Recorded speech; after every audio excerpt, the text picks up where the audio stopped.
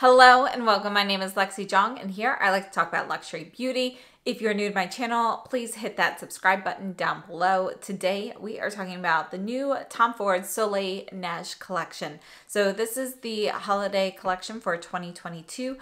There are 3 items in this collection. They are all limited edition and right now they are available at a variety of retailers. So I will have all of that information down below in the description box. Let's start off with some swatches. We have 2 eyeshadow palettes. You can see that these are the traditional size and shape for the Tom Ford palettes. However, like all the Soleil palettes, we have white. This time we have silver down here. And all of the newer palettes have the big TF logo on there. So if you are looking at, for example, the Shade and Illuminate highlighters or the blushes or any of the newer products, you're going to see a large TF on the logo. It's one way to distinguish newer products from older stock.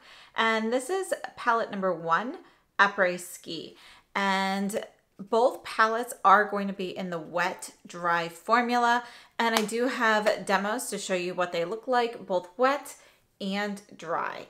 So this here is Apres Ski. And we are going to swatch these wet as well. So here's the first 2. We're just going to put them right here so you can really see how much more vibrant they are. All right, so wet versus dry for Apres Ski. This is the second palette. Again, it's a wet dry formula, but really these feel more like toppers. They are going to be much more lighter in pigmentation, and they have a little bit more of a metallic, gritty kind of texture. You can see that these are fairly light. Let's try those wet.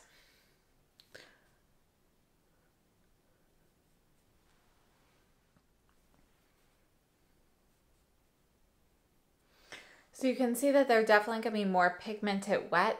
They're going to give you more of that metallic look, but you know, these are still going to be on the lighter side. Even wet, you're going to see more of that metallic sheen, that metallic finish. You're going to see a lot more sparkle and shine, but the actual pigmentation level is not that drastically different.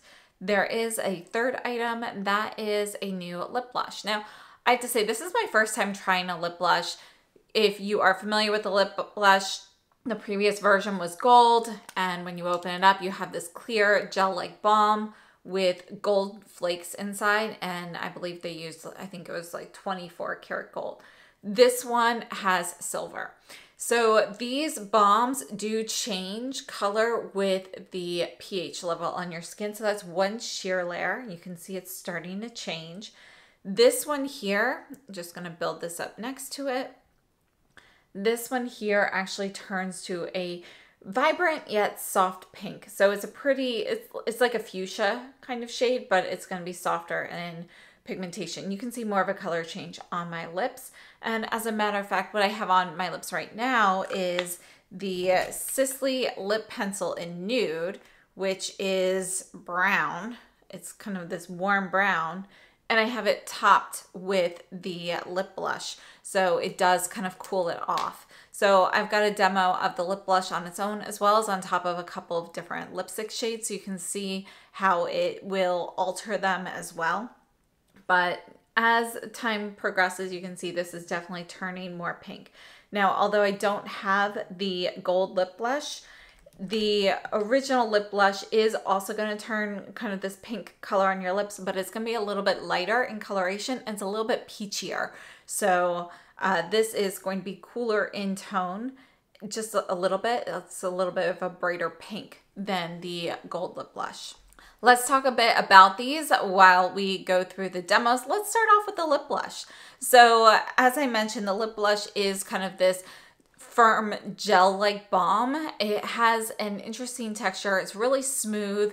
It doesn't feel like your traditional lip balm that has kind of those creamy emollient textures. This really feels more like a firm gel. So if you take like a gel gloss and you were to harden it into a mold, almost like firm jello. So that's kind of the texture. You can feel just even applying it on your lips that it has a little bit of this like bouncy texture. It's not totally hard. And I find it to be really interesting, comfortable on the lips. You know, I'm not the biggest fan of pH changing lip products, but I did want to try this just because I've never tried one of these to say, you know, if this is a product that you like. I do find it comfortable on the lips. I have not obviously gotten to any of the actual like silver particles that are embedded in there, so I'm not sure how that's going to feel when I reach those, but I think it's an interesting product. And I do have a couple of comparisons. We're going to take a look at the Givenchy pH changing products as well. So just a quick comparison before moving on to the eyeshadows. This is the Givenchy Liquid Lip Balm in 001. It is a pH indicated product, and there's also a, so put that right there. There is also a more solid balm, you know, in the Stilos. I thought I had that, but I don't see it, so I guess I didn't pick that one up. But this here is the liquid lip balm, and they're going to be fairly similar. You can see that the pink for the Givenchy is a slightly warmer pink. It's a little bit more natural looking on the lips. So between the two shades, personally, I prefer the Givenchy shade. And this one is going to be a little bit more similar to the gold lip blush over the silver. So as you are looking at these demos, you can see the lip blush on its own, and the longer it sits on your lips, the brighter pink it will get. So it does get to be a pretty, you know, a soft fuchsia shade on the lips. And when you put it on top of one of the other lipsticks, at first it looks like it doesn't do too much, but again, after a few minutes, it is going to give you more of that pink vibe, which is a really great thing if you want to cool down a lipstick, if you've got a shade that's a little bit too warm for you, or, you know, you want something a little bit pinker to freshen up a lipstick. That would be a great purpose for this particular product, in my opinion. Now, as I mentioned today, I'm wearing the Sisley lip liner in Nude, topped with the lip blush, and I really like the color combination. The Sisley lip liner in Nude is just a little bit too warm for me to wear on its own, but paired with this lip blush, I like the combination. I think it's a great, more everyday nude. This one in particular still leans a little bit warm, but it is much more, it's much closer to neutral than it would be on its own. So I really like the combination.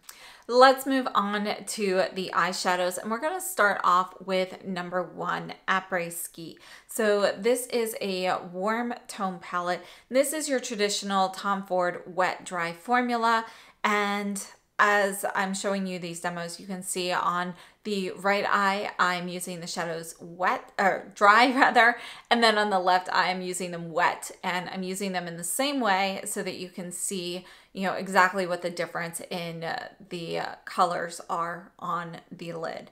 And I have to say, I really like this palette. The formula is great. You know, I think it performs really well. The colors are nice. They are not my personal favorite shades. They are a little bit warm. These they're all pretty like rusty orange, which I think is really in. Now, one thing to note, the lightest shade in here is kind of this like soft tan beige shade. And for me, having lighter skin, I would actually like to use, if I were to use this for an inner corner highlight, it doesn't really perform that way for me. So for me, I would have to use like a separate highlighter or something, which I did do in the final look here. And I have to say though, I really like how all of these perform. I like the sheen that these have. These are not going to be overly frosty, but there is going to be a little bit of that frosty appearance that you see with a lot of the wet dry shadows. It's really just a very strong satin with a sheen. So there's not really a ton of glitter. You'll see like a few little glitter pieces mixed in there, but really it's more of a high satin sheen finish that you have on these. And I think they're great. So looking at the colors, we have kind of this warm tan beige shade followed by kind of a soft, more of a, I would say it's like a soft terracotta orange, followed by more of a soft terracotta red. This one definitely has more red in it. It's almost like a burnt red orange pumpkin. And then we have a warm, rich brown. And I think the colors all go very well together. And I have to say, this is my favorite palette of these two. Moving on to number 2, Chalet Lust. This is the palette I was most drawn to in the promo photos. I was so excited to get this. I love these lighter palettes, provided they are giving you pigmentation and color. And I have to say, the problem with this palette is that although it is wet dry, you definitely see a difference using them wet versus dry. These shadows are just going to be, they're a little bit more gritty. They're not as smooth or finely milled. And I think it's because they have a lot of glitter in them. These are definitely more topper like shades. They're very sparkly. You know, you're going to end up with glitter on your face after using these. You can see them in the demo. So again, I did the exact same thing with this shadow. My right eye is dry. The left eye is wet, so you can see the difference. They're going to give you more of this metallic foiled appearance when using them wet, but it's still going to be pretty light in pigmentation. Now, using them wet or dry even, you know, depending on how you build that up, you can get a really nice sheen. I have to say, using these dry, you could use these as a sparkly highlighter on the cheek. That works for these shades as well. They are definitely light enough to be used on the face as highlights. And, you know, honestly, if you want to get something impactful, even for like inner corner and so forth, you're probably going to want to use them wet. This palette itself is probably going to be best wet. Now, on my lighter skin tone, these don't show up super well, but I bet on a deeper skin tone, if you're looking for something, you know, light and bright, kind of that like silvery metallic appearance, this palette could show up very well for that. However, again, even dry on these, I feel like they're just not going to be great dry, regardless of the skin tone. That's primarily because of the texture, how much glitter and fallout there are going to be. But if you like this wet foiled look, I think that's going to be stunning on deeper skin tones where there's a lot of contrast and is very vibrant. And I could see, you know, some sort of like New Year's Eve type of look with that. So I think, you know, this palette will be nice on the right person. I just don't think it's great for me. And, you know, looking at these shades, the first shade is kind of it's like a peachy ivory. There's a little bit of peach in there, keeping it a little bit warm. So it's almost a champagne, but not quite there. It's really more of a soft ivory with the faintest hint of peach, followed by a soft gold. Then we have this more champagne shade. It's kind of like a nude lilac champagne. So think of like a nude champagne and then just the faintest touch of lilac in there, or lavender, just kind of mixed in there. So you don't really see too much purple, but it cools it off just a touch. And then the last shade is going to be this soft, kind of this tan brown. It is going to have some gold in there though. So if you're thinking about the Apres Ski, that first shade there, that tan beige, it's going to be a more golden, lighter version of that.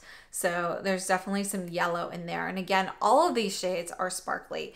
And I feel like for this palette, they would have done a better job having like maybe 1 or even 2 shades like that. And then having at least 2 of the shades being, you know, a little bit more opaque, more your traditional wet dry formula like those in the Apres Ski. I have no issue with the actual color story if it had performed the way they look in the pan, but they just come off too light, too glittery in my opinion. So, you know, this palette could be good if you have a specific use for it, you know, as toppers and so forth. But I think for the majority of people, this is just not going to be a winner. And you can see here in this palette, just from using it, the few times I've used it so far, just how much dust there is here sitting in the tray compared to the Apres Ski, which has very little. So it's just a much dustier palette in general. So I would not recommend the Chalet Lust palette. Let's do a few comparisons for shades. All right, so here's the new Apres Ski. This is one of the older Soleil Neige quads. This was number 3 Soleil d'Hiver that came out a couple years ago. And you can see that they are kind of similar in color story. So we're going to swatch these directly under Apres Ski. All right, so let's just put these right here.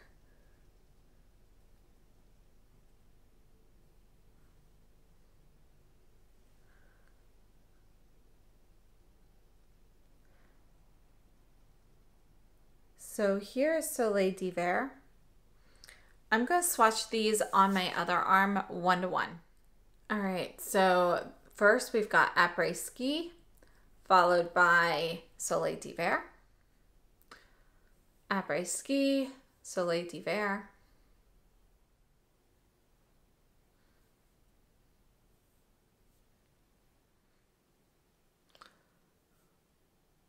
All right, so we've got Apres Ski followed by Soleil d'Hiver for each pair here. So you can see that they are going to be similar in color story. They are not dupes, but a lot of people missed out on Soleil d'Hiver when that came out. It was one that was really hard to get.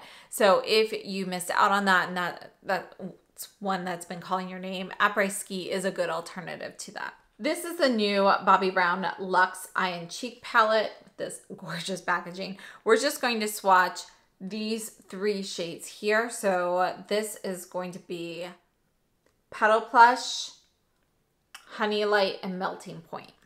So these are not going to be the same. I'm just going to put these right up here at the top, but I just wanted to kind of share the color story here. This shade here, Melting Point, it does have a similar vibe. These are going to be a little bit more red, more coppery. They're brighter, vibrant colors, but they do kind of give me a similar frame of reference. Moving on to Chalet Lust, we're going to take a look at the Chanel Mediterranean quad. And I have to say, you know, I would pick the Chanel over the Tom Ford here, but if you look at the color story, we do have a similar color story here. Obviously, we have a much more vibrant, deeper shade here, but look at these. These are going to be light and shimmery, similar, but the Chanel's going to be more pigmented. I do think, though, that the color story is fairly similar. I also had a request to swatch 539 from Dior Grand Ball, and we're going to take a look at this. We're going to skip the deepest shade in the center. It's nowhere, you know, that's obviously not in Chalet Lust.